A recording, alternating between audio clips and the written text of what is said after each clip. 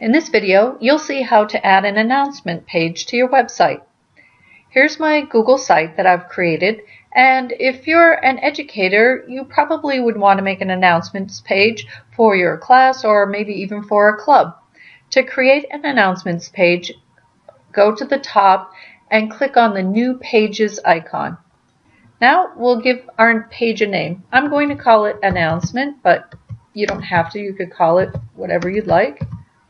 After you've typed in the name, then we need to select a template or what type of page we'd like it to be. If I click the down arrow right next to where it says Web Page, here are my choices: Web Page, Announcements, File Cabinet, or List. Well, let's choose Announcements.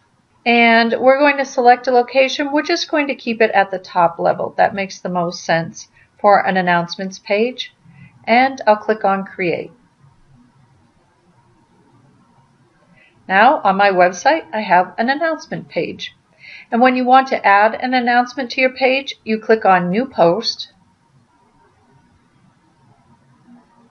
And at the top is the title for the announcement.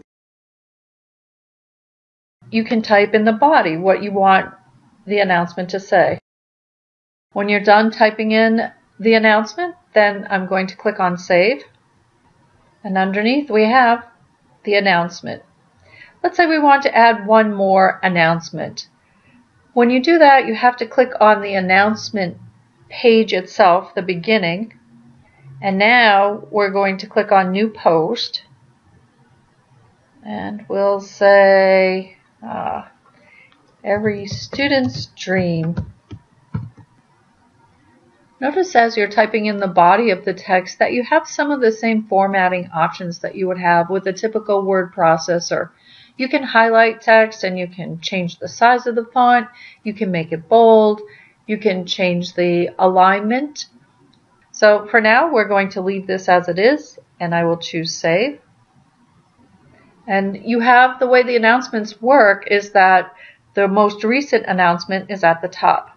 And if I click on Announcement, then we can see all of the announcements will start stacking up one on top of the next. And your students won't see this new post. That's just available to you because you're the author of this website.